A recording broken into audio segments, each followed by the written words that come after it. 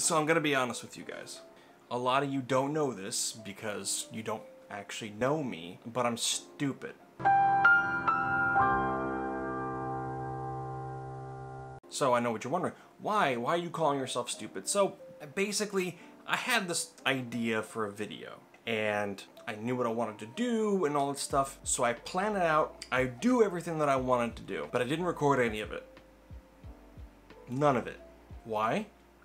Because I live streamed it. When I realized that I live streamed this whole build and didn't record anything, yeah.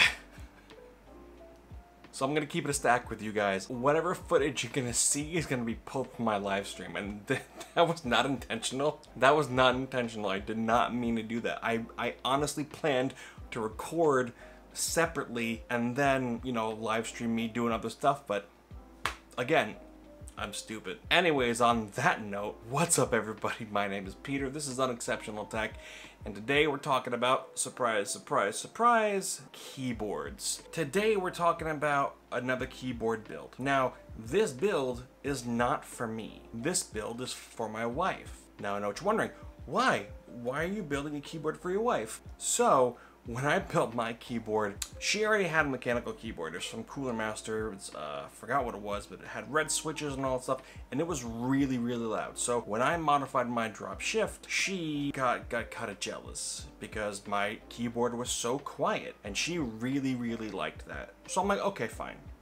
You really like it, you're my wife, I love you, I'm gonna build you a keyboard. So I asked her a couple questions. Is there anything that you really, really want with the keyboard or must-haves? She needs a keypad because we work from home and we use numbers all the time, so she needs the number pad. And that's basically all she really said. So there was really no price point, there was she had no expectations about what she wanted for this keyboard. She basically left it up to me. And my wife is very conscious when it comes to the price of certain things. So I wasn't really gonna go super overboard building her this keyboard. I wasn't gonna go spend $300 on a case and all that stuff because she would have just looked at me like I'm crazy. So what I did was kind of budget for this keyboard.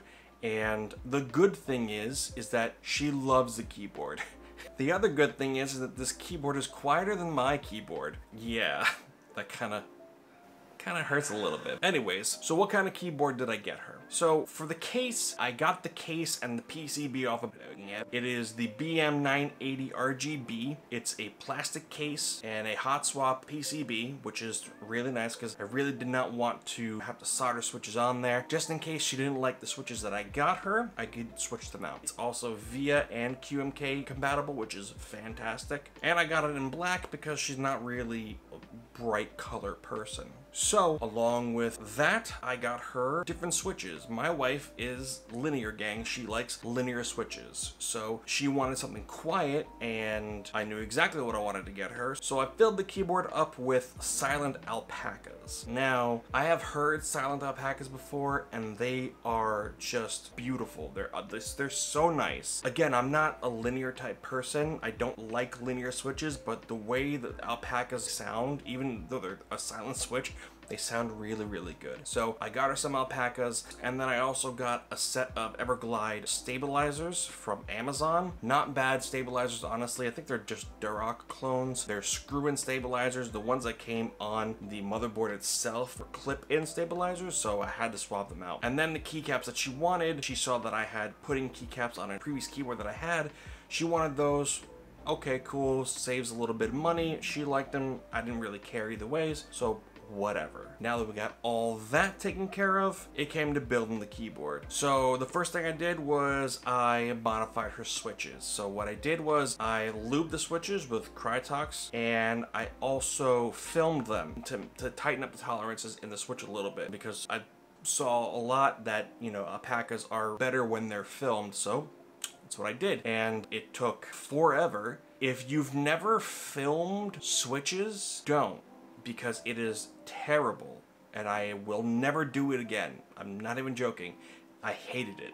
I will never, ever, ever do it again. So after the switches were lubed, then I go on to the PCB. I put the stabilizers on, I added dielectric grease to the cables, and I lubed the actual stabilizers. And then on top of that, I put some medical tape for like a Band-Aid mod, so that way they weren't sitting directly on the PCB, and it worked very, very well. So stabilizers sound good, the switches sound good, and basically it was time to marry the two together. So the one thing I don't like about this case is that the fit of the switches inside the case, it's not super snug. So with certain keycaps, I can actually pull the keycap and the switch off at the same time. I get it, that's what you get for buying a cheap case, but she doesn't really ever pull the keycaps off, and if anyone's gonna be doing that, it's gonna be me. But it doesn't damage the keyboard, it doesn't damage the switch at all. And another thing about this PCB is that it's 5-pin, so I didn't have to clip the pins on the switches, which is fantastic because that sucks. I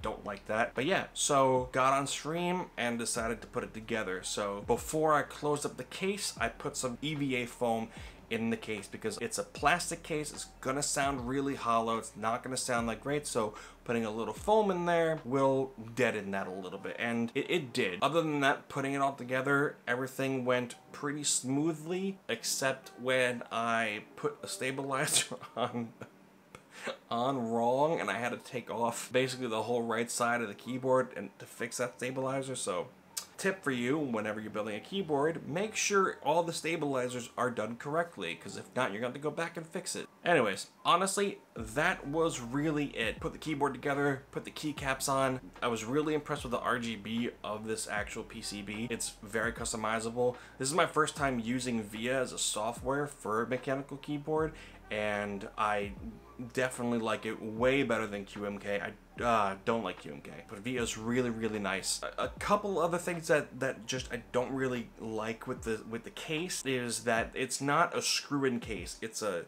sandwich together. It snaps in. Like again, like I said before, it's what you get for buying a cheaper case, but I get it. The USB-C is also right in the middle of the keyboard. I don't really like that, but again, probably because of the price point. But those really aren't deal breakers for me, and she doesn't really care either. And honestly, it really shouldn't be a deal breaker for anybody because, you know, it's just honestly, it's not that big of a deal. It's just a nitpicking part. And other than that, it is solid. It is very, very solid because there is a metal plate, obviously. And for its shortcomings, honestly, for about an $80 kit, it really is a pretty good deal.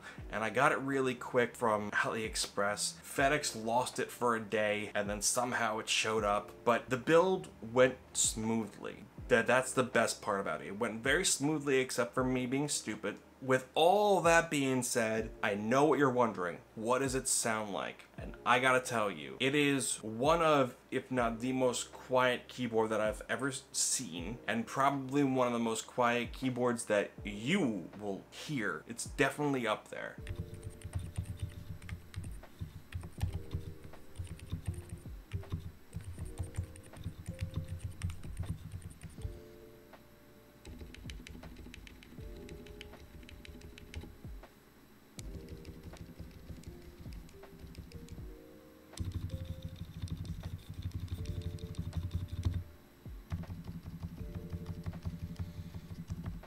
So what's the verdict? The verdict is she loves the keyboard. She absolutely loves it.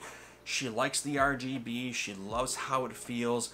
And honestly, for the price, because the case was like $80 and then shipping came to about $90. The switches was about $90 also, and the stabs were about $25. So for less than $250, honestly, it is a pretty good deal. Can you get something cheaper?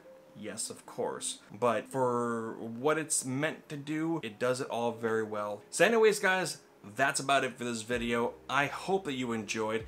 If you did like it, don't forget to click the like button, and if you liked it that much, you can also subscribe. Everything that I talked about in this video is going to be linked down below, so if you want to check it out, go for it. No affiliate links, but if you're just curious, you can check it out. And that's about it. So I hope you have a good day, and I'll see you next time. Peace.